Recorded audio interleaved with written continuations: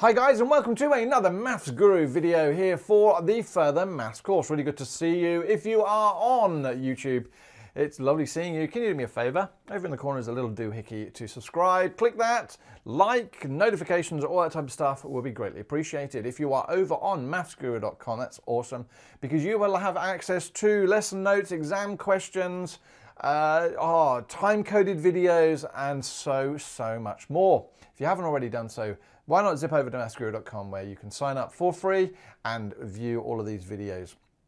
Okay, this is part of the Further Maths course, and we're going to continue now with the properties of triangles review. By the end of the lesson, I always put what it is I'm hoping you will achieve. And again, you know, it's knowing what interior and exterior angles are, what an equilateral triangle is, what a bisector is. Now, the minute I say bi, hopefully you're not giggling, you are turning around saying, yeah, I know what that means. It means two, good, bicycle. What an isosceles triangle is, and what a right angle triangle is as well. Now, this may seem ridiculously simple, probably because you've been doing it since about year 5. But obviously now the thing about Further Maths is we're taking that knowledge and we're very much putting it together with all sorts of stuff like algebra. So in our previous video, we dealt with parallel lines, but we threw in some very funky algebra stuff as well. Now, as I say, there is a previous video. It dealt with parallel lines, it dealt with fuzzocks, it dealt with all of the stuff that you're going to need. It's prior learning for the rest of this course. If you haven't already watched the video, please go back and have a look. It's 20 minutes long. If you're on mathsguru.com, just click the previous video link below and you will be taken there. But let's start. Interior and exterior. Hopefully all of you are aware that interior design is interior and exterior means obviously that exterior. Now, interior angles are those angles which are effectively inside my triangle. Now, there we go. There is an interior angle, there is an interior angle, and there is an interior angle. And for that particular triangle that you are seeing, it's highly likely that it's equilateral. So what I can do is put little lines on here to turn around and say, well, that is an equilateral triangle. And we know lots of things about triangles.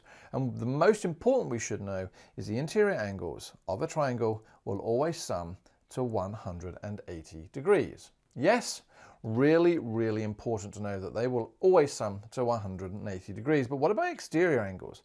You know, I don't know outside of the Further Maths course when I would ever have dealt with the exterior angles of triangles. We sort of deal with it with polygons, and yes, a triangle is a polygon, but this is an exterior angle. So there we go. I extend that, and there is my exterior angle. I extend this, and there is an exterior angle, and I extend this, and there is my exterior angle. But I suppose the question is, what are all of these angles add up to? Well, let's imagine this is an equilateral triangle. And we know that that's 60, and that's 60, and that's 60. We know that these lines added together, or those two angles added together, because it's a straight line, add up to 120 degrees. So that would suggest that that's got to be 120 degrees. This exterior angle is 120 degrees. And that exterior angle is also 120 degrees, which if I now sum all of those together, then it would suggest the sum of the exterior angles would equal 120 plus 120 plus 120, which is in fact 360 degrees. Whoa! Now actually that sort of makes sense, because what I want you to think about is if I was actually to walk around the exterior of this shape, but to follow a circle, how many degrees will I have turned? 360. And actually, as it turns out, the exterior angles of all polygons, of all shapes like we're going to be dealing with today, are 360 degrees. That does not mean that the angles inside are 360 as well, okay? This is a triangle, and we know from previous work that the interior angles of a triangle are in fact 180 degrees. But it's important to note that exterior angles of a triangle are 360 degrees. Now, do you remember the 4 different types of triangles? Hopefully you do, because they're right behind me on that screen. There are equilateral, as in the sides are all the same. There are isosceles, as in 2 of the sides are the same. Scalene, none of the sides are the same. And right angle triangles, where the inside is right angled. Now, the good thing about right angle triangles, ladies and gentlemen, is you will be coming to them soon when we start dealing with Pythag and trig. Yes, it is coming back, but hopefully you're a little bit older than you were when the first time we did this. So here we go. Here is my equilateral triangle.